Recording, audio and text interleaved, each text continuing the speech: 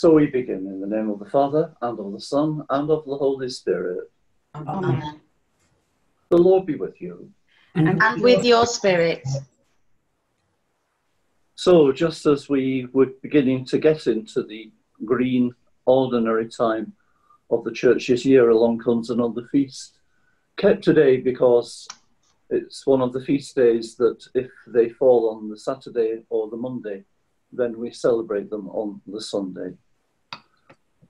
And the feast of St. Peter and Paul, the great feast in the church, the two of them have been remembered together in Rome and then the rest of the church since very, very early times, somehow seen as a great pair that somehow represent the church and its mission in their different ways, both ending in Rome and their dying for Christ in the first big persecution of Christians under the Emperor Nero. We'll be hearing one of the stories of St. Peter in prison in Jerusalem and his being set free. That's our first reading for today. Can I ask you to remember in your prayers Barry Brigden, who we remembered last week, who was very sick but sadly died in hospital this week. May he rest in peace. I know you of you will know him. Also, please remember Wilf Jones of Hazelhurst Road, who is very sick in hospital as well. So we prepare ourselves for this celebration, aware of our continued need of God's forgiveness and healing.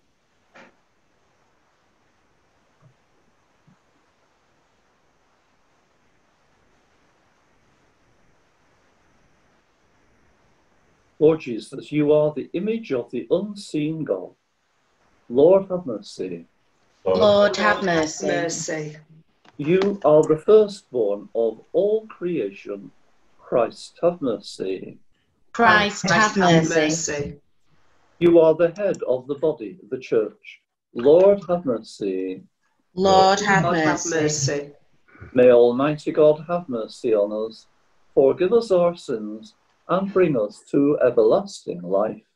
Amen. So we give praise to God with all the angels and saints. Glory to God in the highest, and on earth peace to people of good will.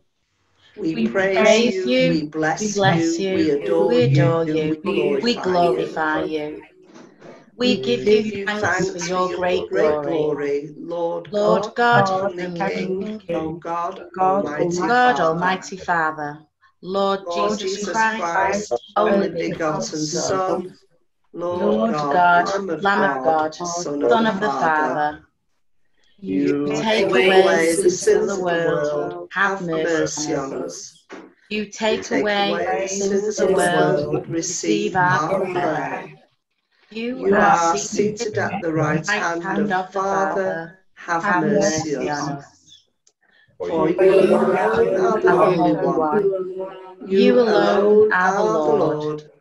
You alone are the Most High Jesus Christ, with the Holy Spirit, in the glory of God the Father. Amen. Let us pray. O God, who on the solemnity of the apostles Peter and Paul, give us the noble and the holy joy of this day, grant, we pray, that your church may in all things follow the teaching of those through whom she received the beginnings of right religion. We make our prayer through Jesus Christ, your Son, who lives and reigns with you in the unity of the Holy Spirit, one God, forever and ever. Amen. The first reading is from the Acts of the Apostles. King Herod started persecuting certain members of the church. He beheaded James, the brother of John, and when he saw this pleased the Jews, he decided to arrest Peter as well. This was during the days of unleavened bread, and he put Peter in prison, assigning 4 squads of 4 soldiers each to guard him in turns. Herod meant to try Peter in public after the end of Passover week. All the time Peter was under guard, the church prayed to God for him unremittingly. On the night before Herod was to try him, Peter was sleeping between 2 soldiers, fastened with double chains, while guards kept watch at the main entrance to the prison. Then suddenly the angel of the Lord stood there, and the cell was filled with light. He tapped Peter on the side and woke him. "Get up," he said. "Hurry." And the chains fell from his hands. The angel then said, "Put on your belt and sandals." After he had done this, the angel next said, "Wrap your cloak round you and follow me." Peter followed him, but had no idea that what the angel did was all happening in reality. He thought he was seeing a vision. They passed through 2 guard posts, one after the other, and reached the iron gate leading to the city. This opened of its own accord. They went through it and had walked the whole length of one street when suddenly the angel left him. It was only then that Peter came to himself. "Now I know it is all true," he said. "The Lord really did send his angel and has saved me from Herod and from all that the Jewish people were so certain would happen to me." The word of the Lord. Thanks be to God.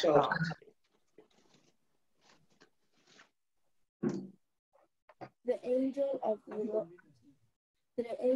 the Lord rescues those who revere him.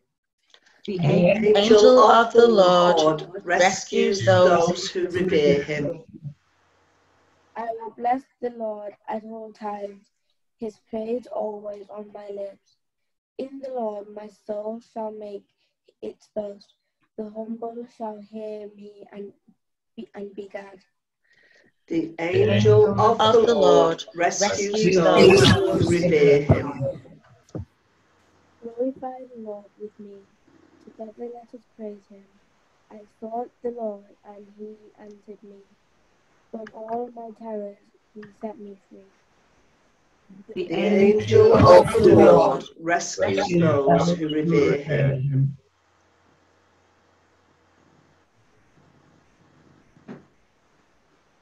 This poor man called, the Lord heard him and rescued him from all his distress. The angel of the Lord rescues those who revere him. God is in camp around those who revere him to rescue them. Did see that the Lord is good. He is happy, he seeks refuge in him. The angel of the Lord rescues those who revere him. Second reading. A reading from the second letter of Paul to Timothy. My life is already being poured away as a libation, and the time has come for me to begin. I have fought the good fight to the end. I have run the race to the finish. I have kept the faith. All there is to come now is the crown of righteousness reserved for me, which the Lord, the righteous judge, will give me on the day. And not only to me, but to all those who have longed for his appearing. The Lord stood by me and gave me power, so that through me the whole message might be proclaimed for all the pagans to hear. And so I was rescued from the lion's mouth. The Lord will rescue me from all evil attempts and bring me safely to his heavenly kingdom. To him be glory forever and ever. The word of the Lord. Thanks be to God. Alleluia, alleluia, alleluia. Alleluia, alleluia, alleluia. You are Peter, and on this rock I will build my church, and the gates of the underworld can never hold out against it. Alleluia, alleluia, alleluia.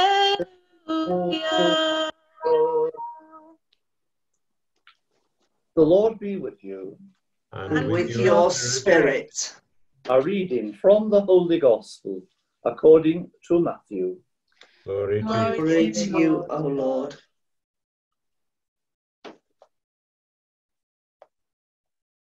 When Jesus came to the region of Caesarea Philippi, he put this question to his disciples. Who do people say the Son of Man is? And they said, some say he's John the Baptist, some Elijah, and others Jeremiah or one of the prophets. But you, he said, who do you say I am? Then Simon Peter spoke up. You are the Christ, he said, the Son of the living God. Jesus replied, Simon, son of Jonah, you are a happy man, because it was not flesh and blood that revealed this to you, but my Father in heaven. So I now say to you, you are Peter, and on this rock I will build my church, and the gates of the underworld can never hold out against it. I will give you the keys of the kingdom of heaven. Whatever you bind on earth shall be considered bound in heaven. Whatever you loose on earth shall be considered loosed in heaven. The Gospel of the Lord. Praise to you, Lord Jesus Christ.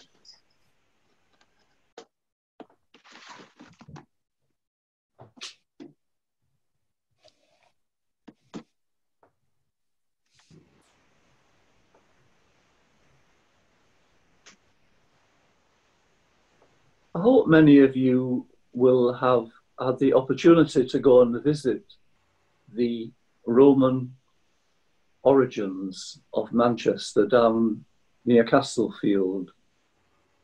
Manchester, of course, comes from the Latin Mamucium. That was the name of the Roman fort when it was built. In 1978, archaeologists were doing a dig in the area of the fort, and they came across a piece of pottery. And on that pottery there was an inscription, and they worked it out in Latin, and it says in Latin, Arepo the saw guides the wheels with care. Doesn't seem to make much sense, does it not? It sounds like the sort of saying that Mr. Cantona, the famous footballer, might say, along with many other of his enigmatic sayings. But gradually they came to realise that it was not simply a mysterious saying about a saw. It actually was in the form of an acrostic, that's a word square with things reading the same up and down, backwards and forwards. And in fact, it was virtually an anagram of Pater Noster plus the Greek letter Alpha and Omega. It was actually a Christian artifact, and it was clearly brought here well before Christianity was accepted as the religion, or at least permitted. And that piece of pottery was from, they reckoned, the year 182. And it does make you wonder, doesn't it, the story behind that, how it had ended up there, who actually brought it? Was it one of the Roman soldiers? Was it one of the original community of the army there that was actually a Christian, or maybe somebody's mother had given it to him for good luck and protection? Who knows? There's a whole history there we know nothing about, and yet there in this city, before it was the city that we know it, Christianity had touched it. That pottery had travelled along the roads from Rome, on which the good news of the gospel was able to reach the far ends of the Roman Empire. So let's do a flashback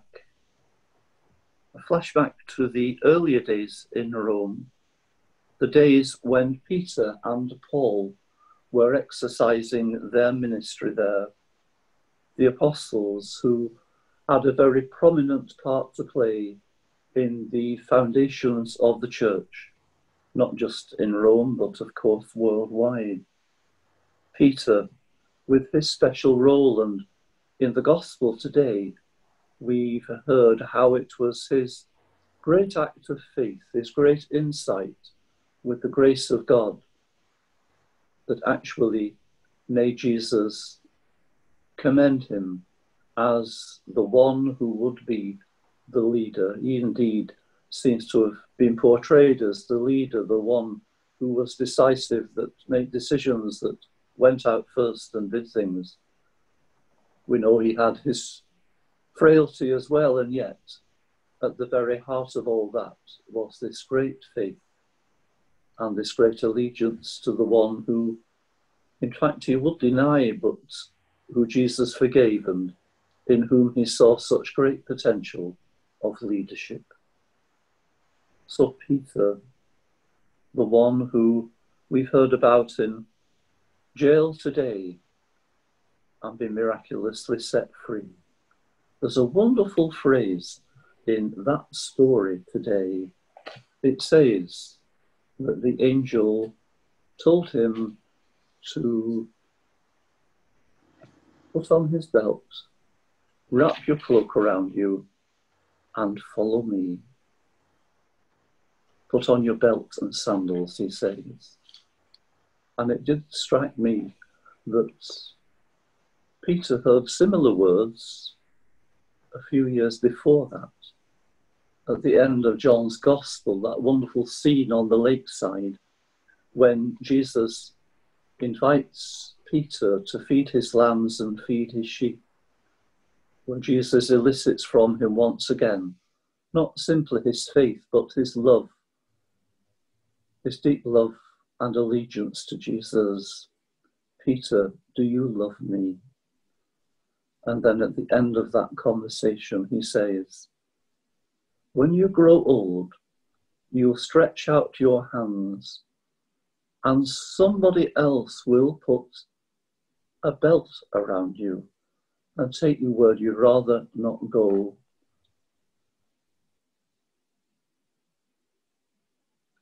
That imprisonment and that being freed was to free him so that indeed he would quite soon lay down his life and go somewhere that he'd rather not go, to his death. And yet, because of his great faith that he professed and his great love, was able and willing, with God's grace, to do just that. Peter, and alongside Peter, of course, the great contrast of Paul, the one who had discovered Jesus as the one that he had been fighting against, and yet he eventually realized through his experience on the road to Damascus that Jesus was the real thing, as it were. All his enthusiasm, all his zeal for his faith indeed had been fulfilled in Jesus, that he didn't have to search and fight against these Christians anymore. This was all that he'd been waiting for, and he realized that. And then he was to give all that energy to the preaching of Jesus as the source of new life, the promised Messiah, the one who was to come. Two very different characters that even clash over some of the decisions that had to be made about the ones that Paul had brought to faith, because he was the one that went out and preached the good news of the gospel on his missionary journeys, while Peter would be the one at the heart of the church in Jerusalem, the source of stability, the rock, and Paul the dynamic preacher of the good news. These such different characters, and yet they would both, in God's providence, end up in Rome. Paul because of his trials and his appealing to Caesar because he was a Roman citizen. And so he ended up there. He was put under house arrest. And then, as far as Christian tradition knows, he was put to death in the persecution of Nero. And Peter's fate will be the same, not on the same day, but a different day, but he was put to death as well. He had ended up in Rome. There probably were Christians there already, but Peter was the acknowledged leader of the church wherever it was. And we regard him as the origin of the line of leaders of the church, the popes through the centuries. St. Luke, who wrote the Acts of the Apostles, wrote it as the second gospel, if you like, of his, showing how by the power of God's Spirit, the faith, the belief in Jesus, the early community of Christians would actually spread. And the providence that made that possible would be the Empire of Rome, the empire that thought it was the most powerful institution that had ever happened in the history of the world, and it probably was that far or in those days. They were the ones who had paved the way to the ends of the Western world as we knew it in those days. And it would be along those roads that by God's providence, the faith would actually reach the ends of the empire. That network, I guess that was the original World Wide Web.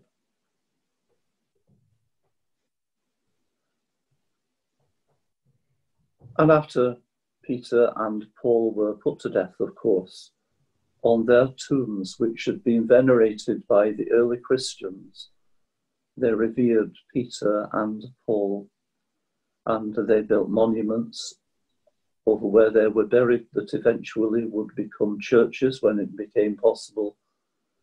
And now we have the huge churches, the basilicas of St. Peter's and St. Paul's outside the walls. You can actually visit under the Basilica of St. Peter, all the excavations done over the years, going right back to those earliest times, and the excavations that are considered to be the original tomb of St. Peter, and a lot of excavations in St. Paul's outside the walls coming to the same conclusion about the tomb of Paul under that basilica there. So what a contrast of lives. And yet there's a sort of complementarity, there's a synergy, that's the word I'm looking for, of those two that they brought with their lives. Peter, the anchor, the leader the unifier, the one with authority to make decisions, the one with the stability, and Paul pushing the boundaries, the innovator, the one who reached out, who saw how there was a need to reach out as well, that indeed was the providence of God. There are lessons there for us as we continue our journey as church. That dynamic contrast.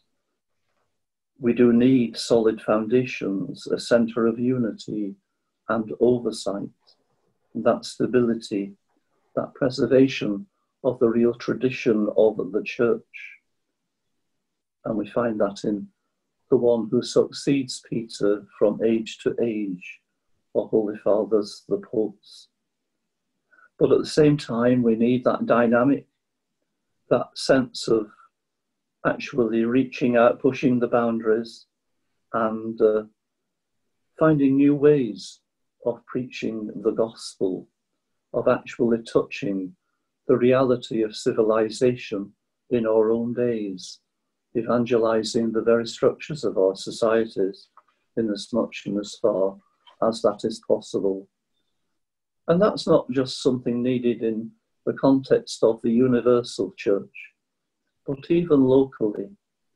And I'm sure that the current situation that we find ourselves in has really pushed us to reflect on the ways that we actually need to respond to the needs of the times, to push the boundaries, to find how we today can take the good news of the gospel along the many, many channels and means of communication that we have at our disposal because of the gift of technology and what potential it has. And even locally in our own churches and dioceses and deaneries, how do we actually find ways of being heralds of the good news in word and in action? That's the same challenge we have today as Peter and Paul and the Christians of that early church had themselves. Today, as we celebrate the feast of Peter and Paul, we pray that they will continue to inspire us in our own days.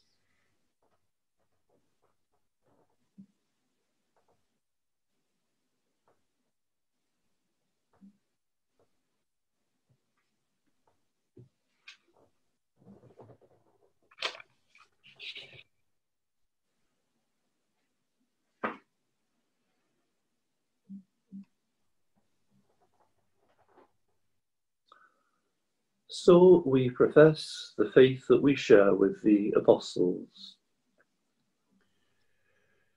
I believe in God, the Father Almighty, creator of heaven and earth, and in Jesus Christ, his only Son, our Lord, who was conceived by the Holy Spirit, born of the Virgin Mary, suffered under Pontius Pilate, was crucified, died, and was buried.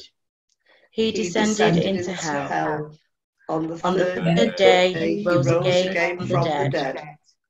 He ascended into heaven and is seated at the right hand of God, the Father Almighty. From there, he will come to judge the living and the dead. I believe in the Holy Spirit, the Holy Catholic Church, the communion of saints, the forgiveness of sins, the resurrection of the body, and life everlasting. Amen. Now, with faith and trust in God, we bring before him our needs, the needs of the church and of the world. We pray for Pope Francis, successor of St. Peter, that he may continue, like Peter, to encourage us all in living our faith in word and action.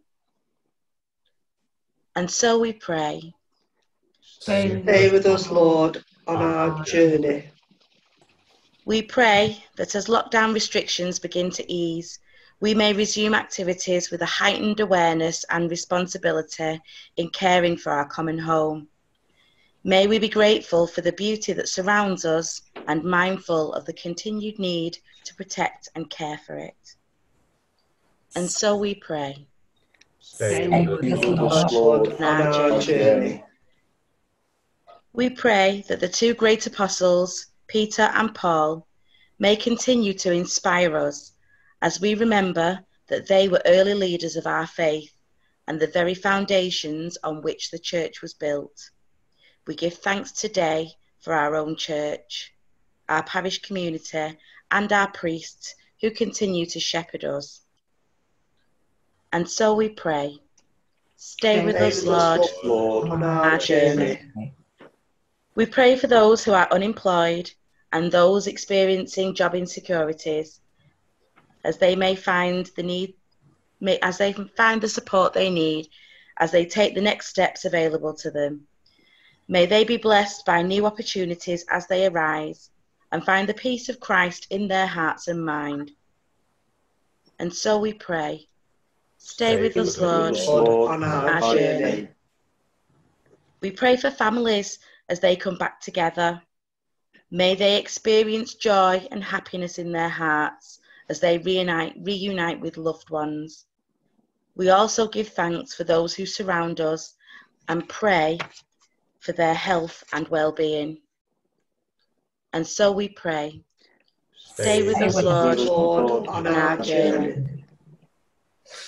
For those we know who are sick, either at home or receiving care elsewhere, renew them in body and spirit, especially Emily Martin, Pat Bradley, Joan Heaton, Doreen Flynn, Dennis and Margaret Hobson, Una O'Grady, Alice Thompson, Joe Yellop, Maureen Roberts, Vincent Duffy, Frank Flynn, Wilfred Jones, Helen and Dawn Sheridan Smith, Tommy Brady, Marie Maher, Walter Cochran, Janet Tilsley, Lillian Clay, Joan Rochford, Adela Ramsbottom, Sister Kavina, Sister Teresa, Bill Kenny. And so we pray. Stay with us, Lord, on our journey. For those who have gone before us, that they may now know the fullness of life with God, free of fear and the burdens they carried in this life. Especially those who have died recently. Barry Brigden, Joseph Clark, Sheila Marsden, Patricia Geary, Jim Reed, Derek Tilsley, Lorraine Vale, Jack Robinson, baby Charlie Robinson. And for those whose anniversaries are at this time, Arthur Tattersall, Dennis Stevens, Joseph Jackson, Ethel Noon. And so we pray. Stay with us, Lord, on our journey. In the silence of our hearts, we pray for our own cares and concerns and for those we have promised to pray for.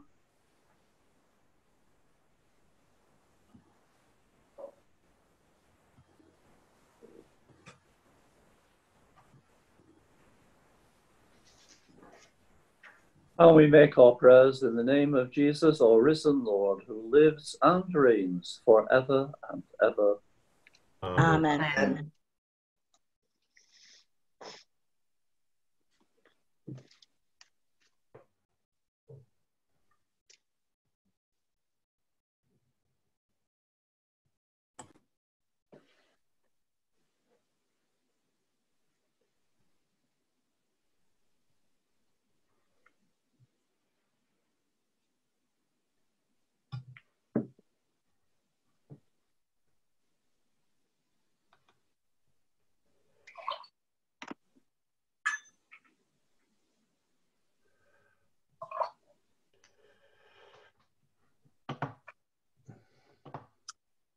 Blessed are you, Lord, God of all creation, for through your goodness we have received the bread to offer you, which earth has given, and it will become for us the bread of life. Blessed be God forever. Blessed are you, Lord, God of all creation, for through your goodness we have received the wine to offer you, fruit of the vine and work of human hands. It will become our spiritual drink. Blessed be God forever.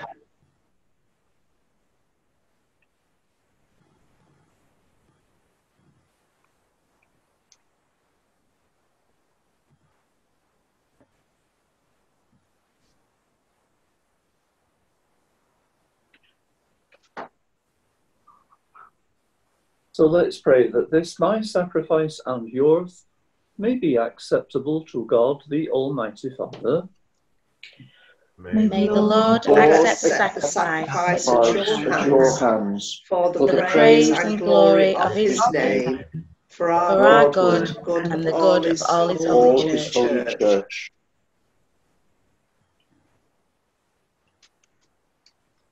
May the prayers of the apostles, O Lord, accompany the sacrificial gift that we present to your name for consecration, and may their intercession make us devoted to you in celebration of this sacrament, and we make our prayer through Christ our Lord.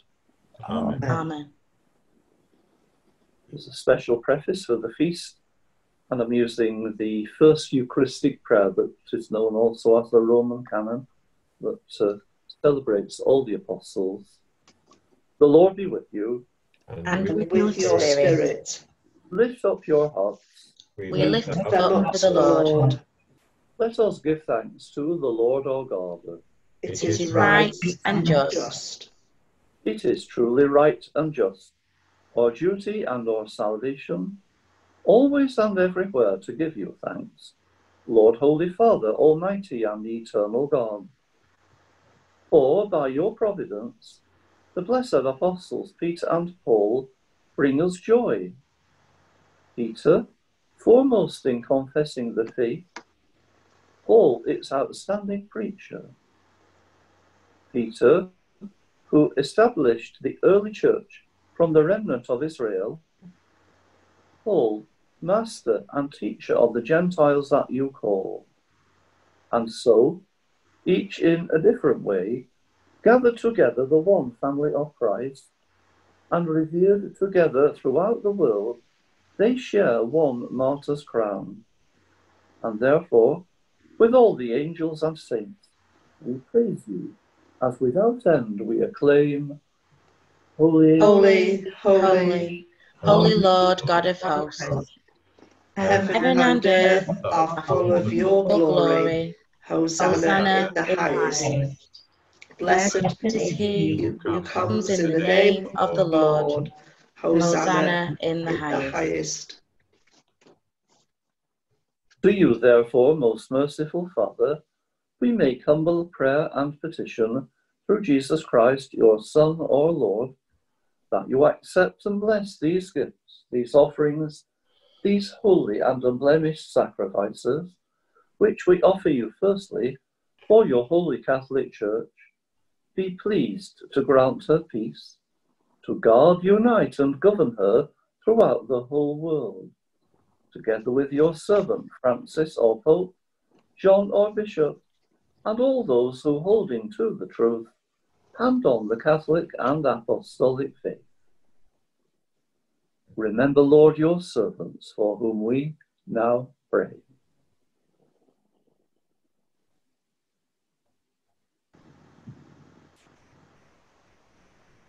And for all gathered here whose faith and devotion are known to you, for them we offer you this sacrifice of praise, or they offer it for themselves, and all who are dear to them, for the redemption of their souls, in hope of health and well-being, and paying their homage to you, the eternal God, living and true.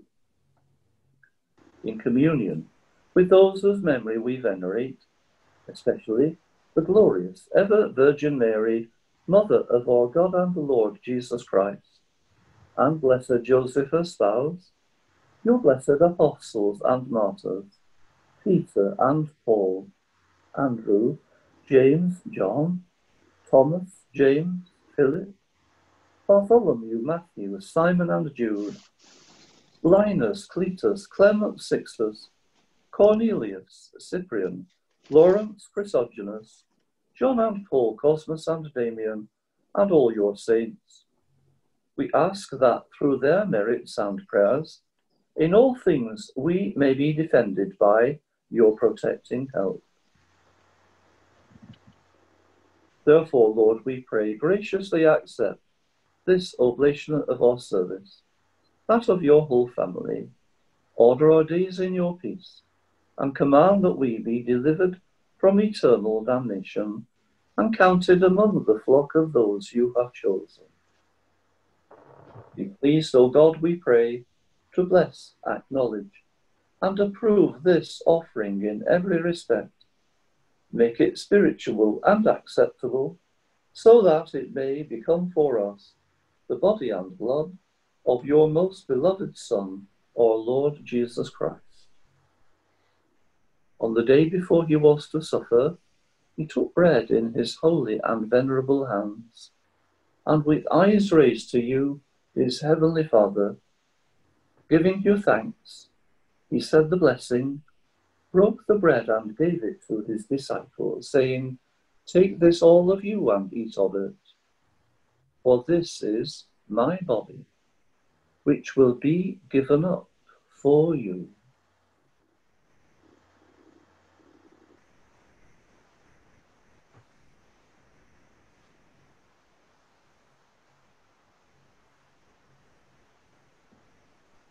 In a similar way, when supper was ended, he took this precious chalice in his holy and venerable hands, and once more giving you thanks, he said the blessing, and gave the chalice to his disciples, saying, "Take this, all of you, and drink from it.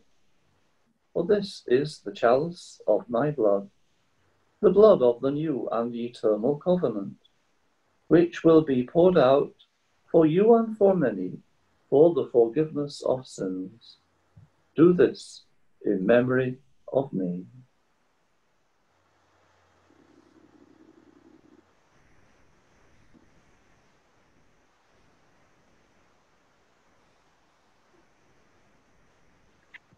The mystery of faith. When we eat this bread and drink this cup, we proclaim your death, O Lord, until you come again.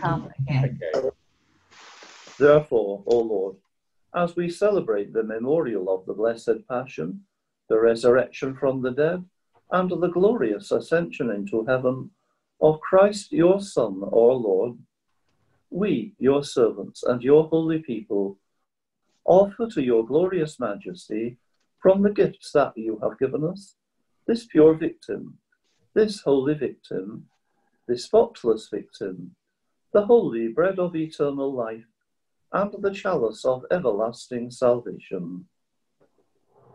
Be pleased to look upon these offerings with a serene and kindly countenance, and to accept them as once you were pleased to accept the gifts of your servant Abel the just, the sacrifice of Abraham, our father in faith, and the offering of your high priest Melchizedek, a holy sacrifice, a spotless victim.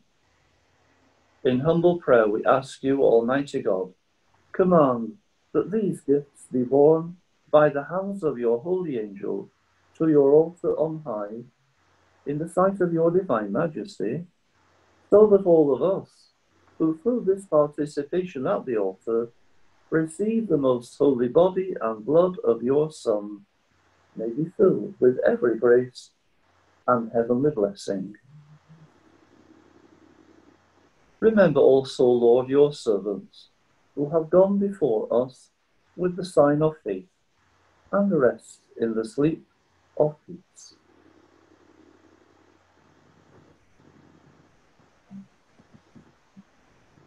Grant them, Lord, we pray, and all who sleep in Christ, a place of refreshment, light, and peace.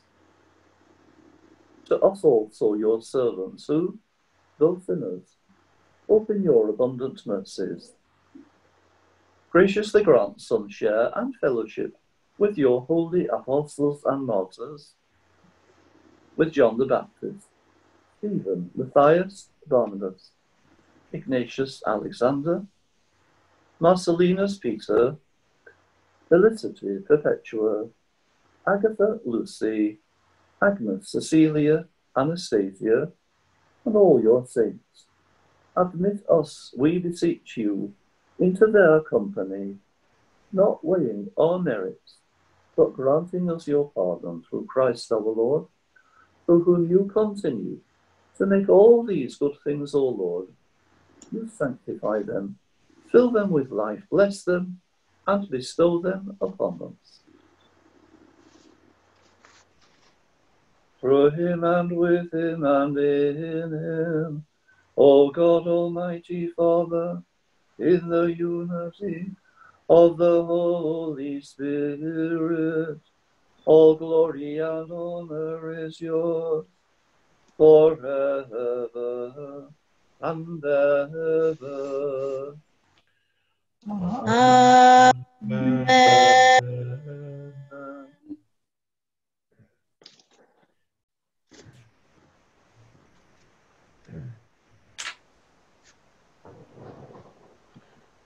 United with God's family around the world and through history, and those who have gone before us, we are able to pray together as Jesus taught us. Our Father, who art in heaven, hallowed be thy name. Thy kingdom come, thy will be done on earth as it is in heaven.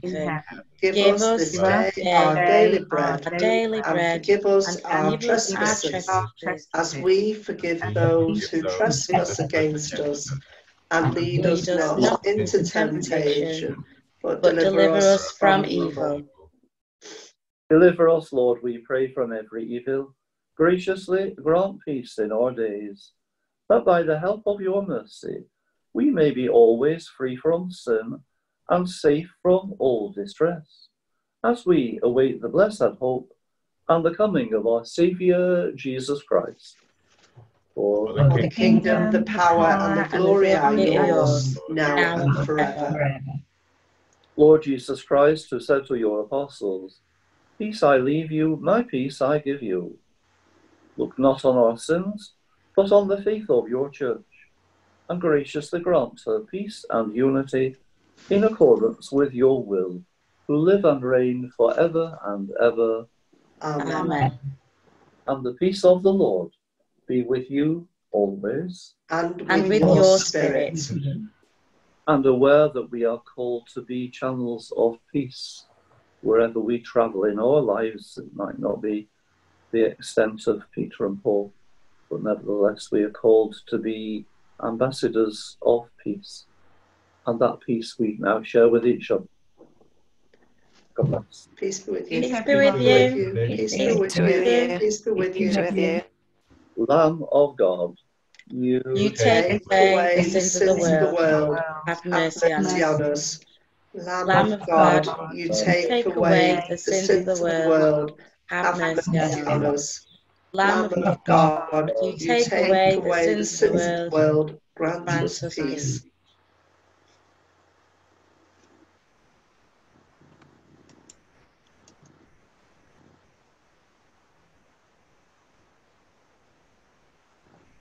Behold the Lamb of God. Behold him who takes away the sins of the world. Blessed are those called to the supper of the Lamb. Lord, I am not worthy that you should enter under my roof, but only say the word, and my soul shall be healed.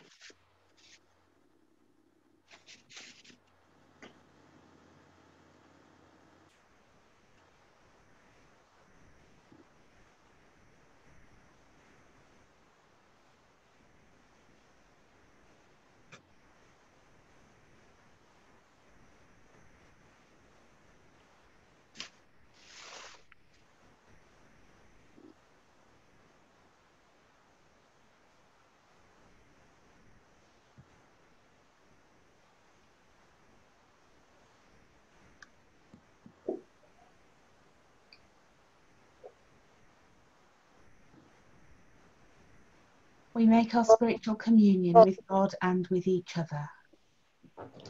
My Jesus, I believe you are present in the most holy sacrament. I love you above all things, and I desire to receive you into my soul.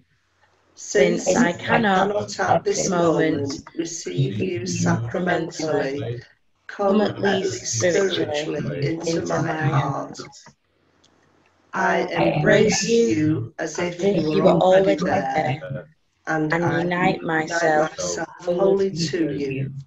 Never permit me to be separated from you. Amen. Amen.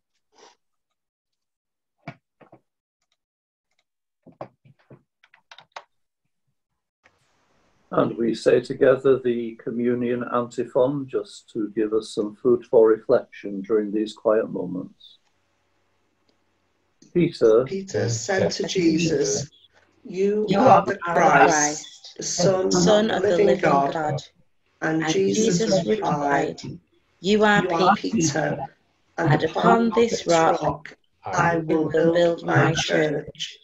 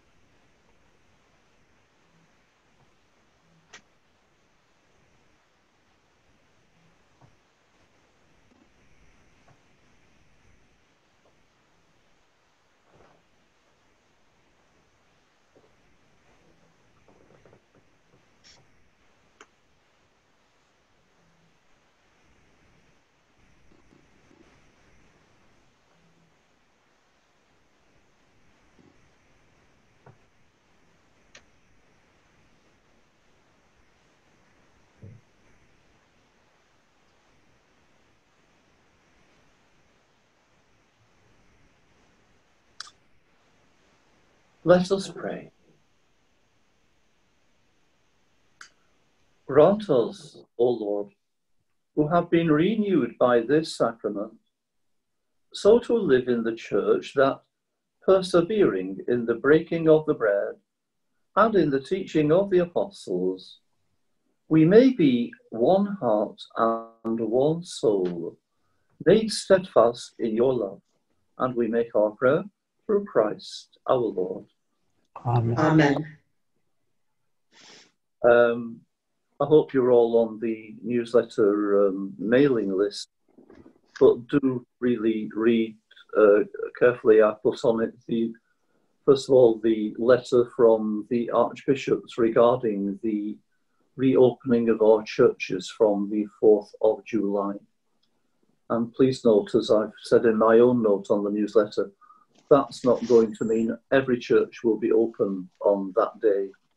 It will be a very gradual reopening, and lots to be done before we can reopen, and it will be at the discretion of the local parishes as to whether we're able, plus they have to be approved for opening by all our health and safety people in the diocese, so that they come up to the standards that we need in the midst of the pandemic. So watch this space, and I'll keep you informed as to where we're up to as regards to that.